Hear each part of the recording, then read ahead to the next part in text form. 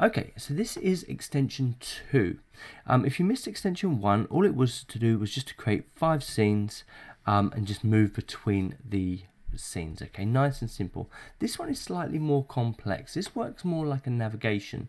So we're going to create our 5 scenes, or I'm going to get you to create all 5 scenes, and then we're going to create 5 buttons that move between those scenes. So when you click on a button, it actually goes to that scene.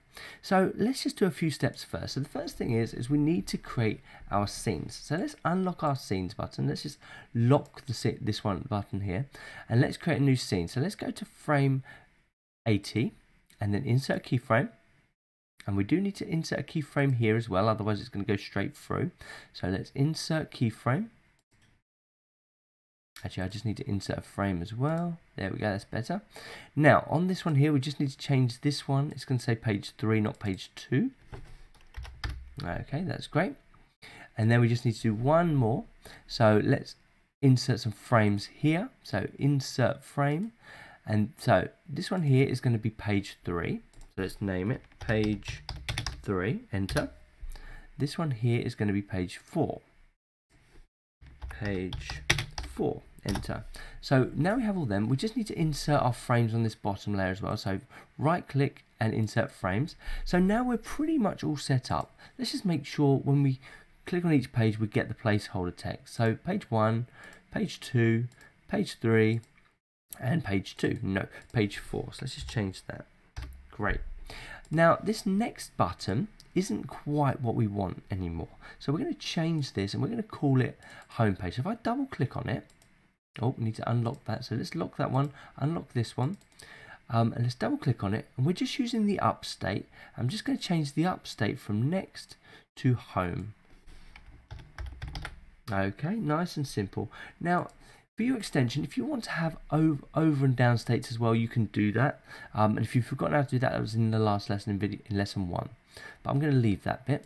So now we've got our home button. Let's create another button. You have to create 5. I'm literally just going to create 2. So once you see this done once, you'll understand exactly how it's going to happen. So let's create this. Let's just change the color. Let's make the color red, nice and colorful. And let's call this page 1. Okay, so the idea is every time we click on one of these buttons, it will move us to the appropriate page. So let's select everything, right click, convert to symbol, and let's call it page 1 button. Deliberately no spaces, change the type to make sure it says button, and then over where it says instance, let's say page 1 button. Okay, great, and then press enter. So we have 2 buttons, and you can create 5 buttons in exactly the same way. So when we click on home, it will go to the home button. Now we've already set up the action for the home. So if I press F9, or if you've forgotten, you can get the same window by pressing actions under the windows. Now, if we come into this first frame, we've got this set up. Now, the page that we want it to go to is this one here that says front cover.